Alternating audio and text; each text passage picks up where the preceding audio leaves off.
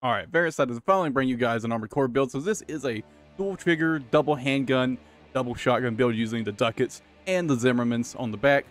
This build is very highly focused on mobility, being really fast, having good jump height, and having a ton of energy for boosting. I basically try to squeeze as much as I can out of the Nocturne Hair legs, however it's pronounced, and the Santai generator. That's the one of the really big energy bar. And it's really fun. I wouldn't exactly say it's the best build ever, but it looks sick. It's super fun to play, and again, it's really satisfying. The handguns are really kind of chunky just on their own. Got a really nice sound to them.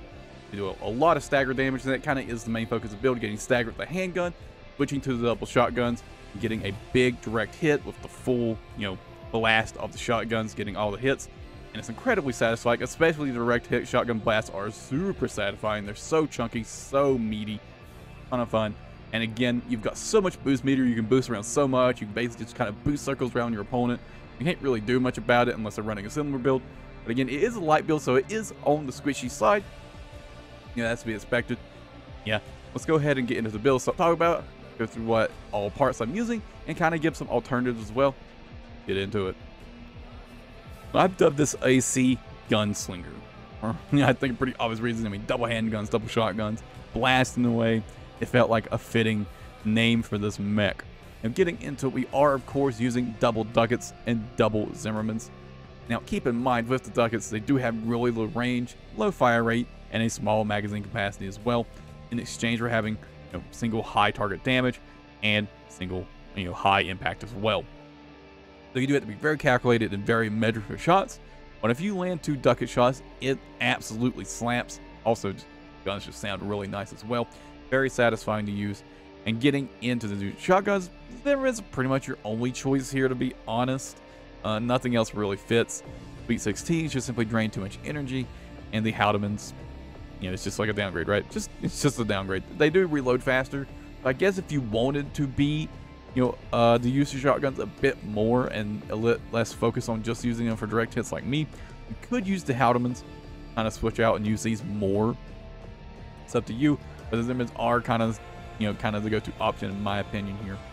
Now, getting into the actual frame, basically trying to make as much out of the Nocturne legs as I possibly can. And the main reason I'm using these legs in particular, because there are some other options. Like, you could use the Mesa legs.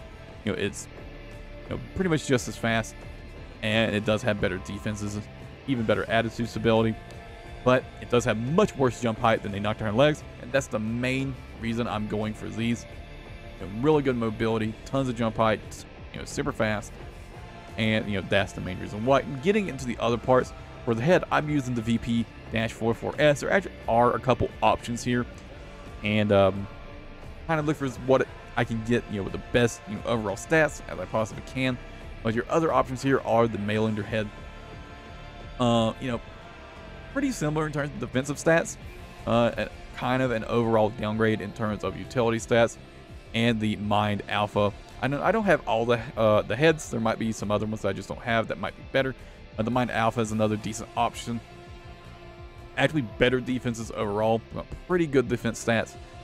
It is a little heavier, but it does just barely fit. And it's pretty much up to you. Personally, I basically stick with the VP-44S because of my options, I think it looks the best. Aesthetics are pretty important to me when it comes to AC builds, and so that's why I'm sticking with this head right here.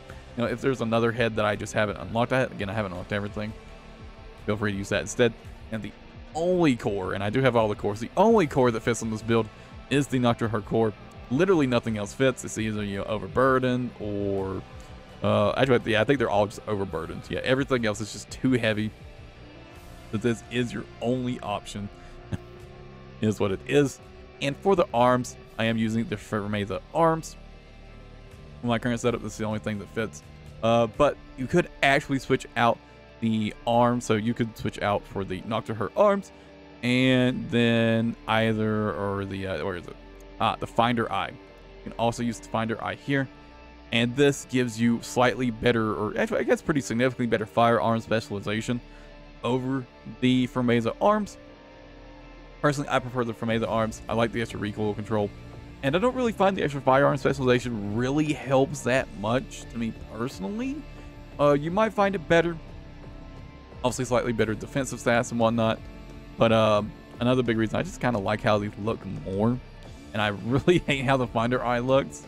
So again, aesthetics pretty important to me, but you can switch that out if you really, really want to. Entirely up to you. And again, the legs. Now getting into the inner parts. First for the boosters, using the Alula 21E. You know, these are kind of like the booster specialized, you know, the quick boost specialized boosters. Really, really fast boost. Nothing else is like really a particularly good honest option in my opinion. I suppose there's like the gills, which technically, you know, has more quick boost, but slower quick boost. Also much slower boost speed. I think the Alula are kind of like the obvious choice here. If you want to use something else, you can. Now, for the FCS, I'm using the Abbott really high close range assist. Again, both our weapons are super close range. And in fact, if I'm not mistaken, yeah, 130 meter, pretty much the ideal range is always within 130 meters. So you really want to be in that close range as much as you possibly can. So I guess that does kind of work out. And for the generator, again, we are using the sand type. Again, super high energy capacity, decent recharge. Very, very, very good generator. Not really any other options. You know, there's a couple that, you know, they technically do fit, but are, in my opinion, downgrades. And, you know, I suppose if you really want to use something else, you can. I guess, you know, this also has, you know, pretty much just as much energy capacity, but it is like the weird coral-based generator. I haven't really tried using these, so, you know, maybe they're better than I think. Personally, I'm just sticking with the reliability of the Sentai, right? And of course, for the expansion, you just use whatever you want. Personally, I just use the assault armor because, you know, it's kind of whatever. I don't really use this that much at all, to be honest. And yeah, there you go. That's the build.